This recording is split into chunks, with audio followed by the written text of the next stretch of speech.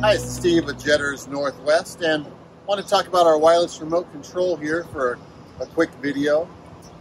We've had some requests on how does it work, and not so much what does it do. Well, we know that it starts and stops the engines, throttles them, and most importantly, it stops and starts the jetting. But how does that happen? So we're just doing a quick video here to show you. So let's talk about what is on the remote. Well, starting at the top, the most important thing is the pressure on-off button. Well, let's call it the jetting on-off. We put that so it's just handy right underneath your thumb.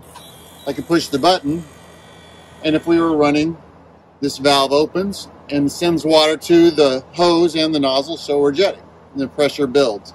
Push the button again, it retracts, and it doesn't cut off the water, it basically redirects the water to the water tank. So it's creating a recirculation mode. Again, real simple. Push the button, it opens up, jetting, and retracts, not jetting. One nice feature about this is when you push the button, it gives a full extension, ranging that valve fully open to high pressure and fully open to bypass. What does that mean? Well, sometimes with manually controlled valves, guys don't quite put them all the way on, and they creates an intense water jet of a little tiny bit of bypass that is cutting the seats of the valve. That doesn't happen with this wireless control. It's very nice, and actually we found these valves last quite a long time. They definitely outlast guys that have manual valves. And now on the throttle, we have a similar actuator, so let's walk around the front and we'll show you the throttle actuator. Right in here, this is a slower moving piston that's going to pull the throttle cable for us. And looking at it on the remote control, you can see there's the tortoise and the hare. Of course, the rabbit is bringing the throttle up and back down again.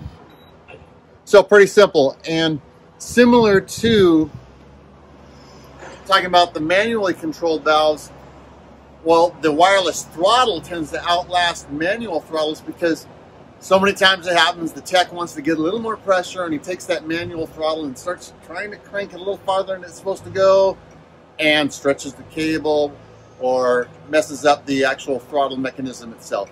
With these wireless controls, since they have a range where they just go to a certain limit and that's it, we find they last real well. So it's another feature of it. As far as the wireless remote itself, if you're not familiar, we've got like a 1/4 mile range on this, sometimes over 1/3 of a mile, and nobody's jetter has a 1/4 mile of hose on it, so it generally can reach wherever the hose can reach, even if you got 1,000 feet of hose and you have an extension reel. As we were testing this, by the way, years ago, looking out of here on the street, we were walking down the complete end of this 5-lane thoroughfare, which goes down and makes a slight dog leg, testing over a 1/4 mile away through several buildings. So a lot of our customers will tell you that we don't have connection problems with our wireless side. It's done real well. But to sum it up, just wanted to make this video to show you how this remote actually controls the machine and give you a visual on that. So appreciate you watching. It's Steve with Jetters Northwest. Get out there and get jetting.